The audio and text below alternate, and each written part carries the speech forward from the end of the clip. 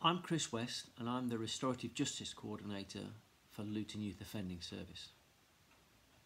I've worked in the field of restorative justice, or RJ as it's often called, for over 20 years, dealing with every situation from school bullying to serious assault and murder.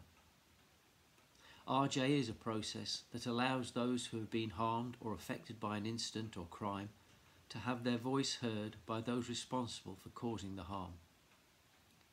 The justice system is often focused on dealing with the person responsible for causing the harm, and it's very easy for those who have been affected by what happened to feel that they are forgotten and do not have a voice in the process.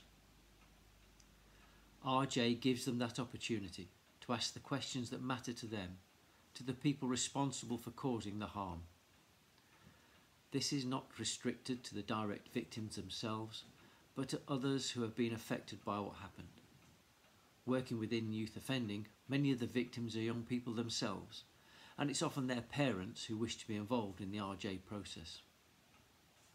Understandably, parents can often feel a deep sense of anxiety when their child has been a victim of crime, and RJ can help ease that feeling by communicating with those responsible for causing it. Helping those who have caused the harm to see the far-reaching effects of their actions can also help to prevent them from doing it again. Some people just want answers to questions such as, why me? Why my child? What did you get from doing it?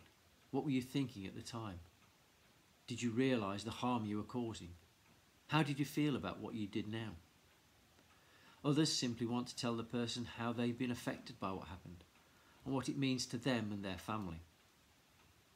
This communication can be done directly with those involved with the help of a trained RJ facilitator in a safe environment, or through some other form of assisted communication, again with the help of a trained RJ facilitator.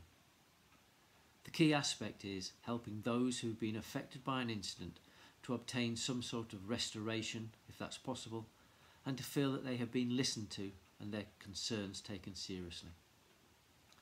If you want to find out more about RJ, then please do contact me at Luton Youth Offending Service. You can call me on 01582 547 900.